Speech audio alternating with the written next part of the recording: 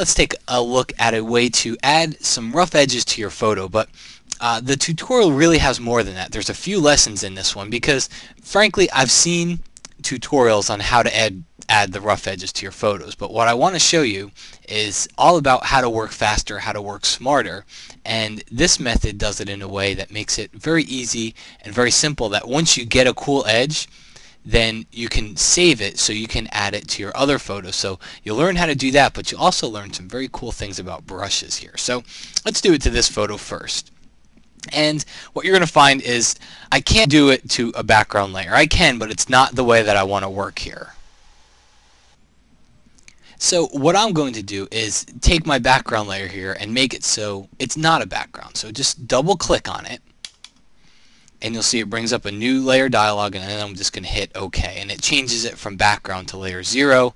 It's not locked anymore, but more importantly, I can add a new layer, and then I can fill that layer with a color. So I'm going to fill it with black or white, or black or white. I'm going to fill it with black, and to do that I set my foreground color to black, and I pressed Alt backspace on the PC, Option Delete on the Mac. So now I have a black layer. I'm just going to drag it below the photo.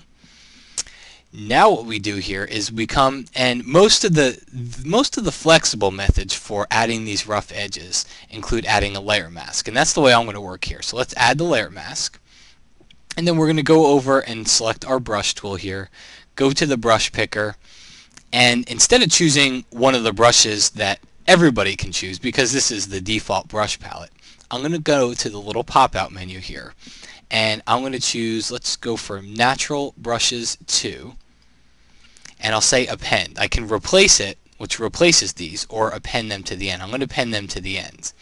And then as we look through these brushes, you're going to see that we get a lot of very creative other options when it comes to our brushes. I'm going to choose this one right here. It's a 50 pixel chalk light. And as I put it over the photo, you realize it's way too small. So let's hit the right bracket key, and we can bump that brush size up, make it larger. And then what will happen is, notice that I have a white layer mask here. If I start to paint on this with black, which my foreground color is set to black, I have a paintbrush, watch what happens. I'll start to show the layer that's below it. That's because that layer is black. Alright, so I'm not really painting with black on here. For example, if I were to change this layer to white, see how that changed to white, because it's really showing what's below. Alright, so let's go and we'll reset that really quick. So what we're going to do is start painting around some edges around our image here. And by default, I'm not crazy with what this is doing because it doesn't really look like a very cool edge. So what you do is go up to your brush picker right at the top of the options bar here, go to scattering, and you can change your scattering amount here. You can go to brush tip shape, you can change your spacing, make them further apart or closer together. Alright, and now when you start to brush on here, now you get a much different, more random effect. Alright, and let's just go around the image. I'll get the sides over here. And take a look at my brush. It has a left side and a right side. The right side I painted over here. I put the brush halfway off the canvas, and I'm doing the same thing over here on the left hand side. And then we'll paint right along the bottom as well. We'll just paint right along there. Now if you can't see it, maybe black is a little bit too dark for this, so you can always change that background to white, and you can see I get a whole different view. Don't forget to go back to your layer mask, and I can paint with black again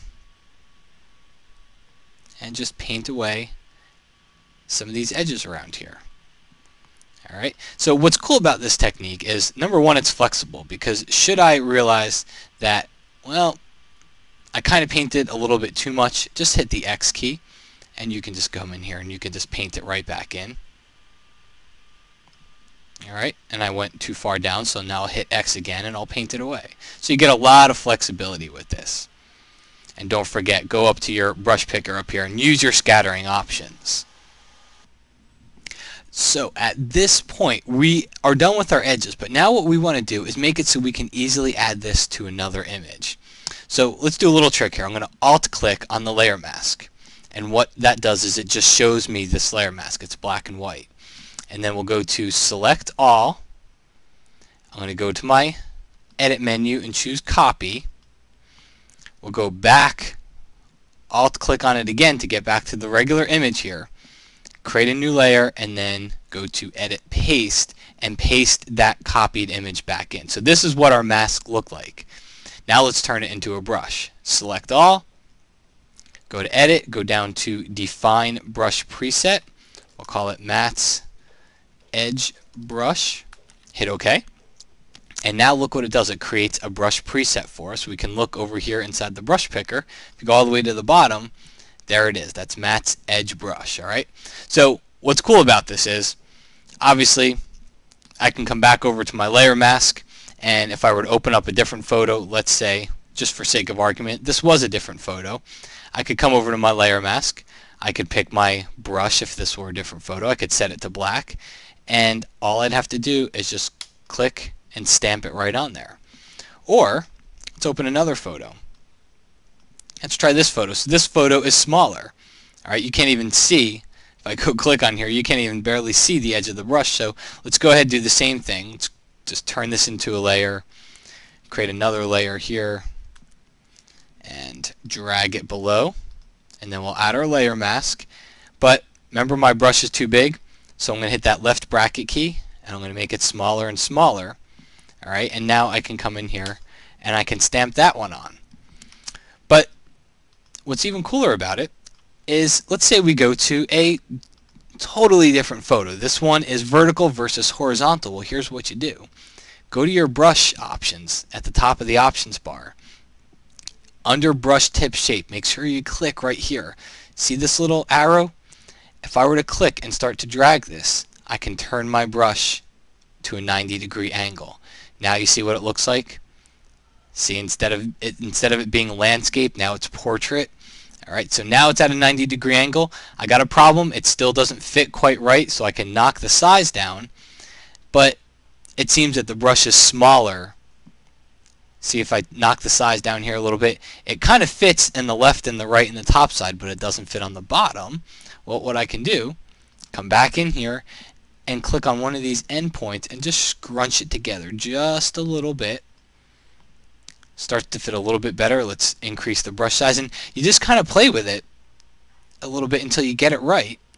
And there we go. It's pretty darn close at that point. So I'm scrunching it together, but then I'm making the brush bigger. And now what I'm able to do is to get the top and the bottom to fit in here. And now if I were to click, I can stamp that right on too. So there's some really cool lessons inside here. Not only how to add these edges to your photos, but a lot of people don't know that you can come inside of your brush palette and you can turn your brushes around in any angle that you want. And that's what makes this technique really useful, is the ability to take it and apply it to other photos that maybe weren't the same orientation, weren't the same size as the original one that you created it on.